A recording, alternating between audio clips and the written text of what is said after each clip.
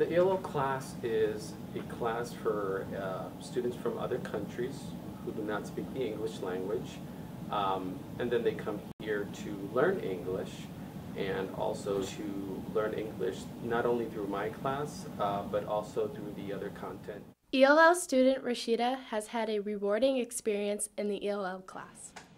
My name is Rashida Mohammed Sohail. I'm from Algeria.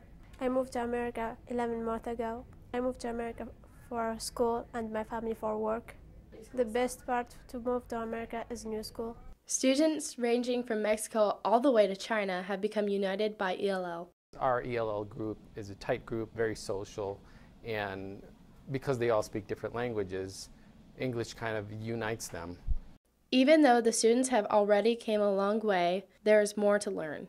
My biggest hope is that when they are done with high school and they're done with me, they will continue learning English, they will continue with higher education, and they will really make something productive out of their lives. This was Anna Massey for ONW Now. Now back to the desk.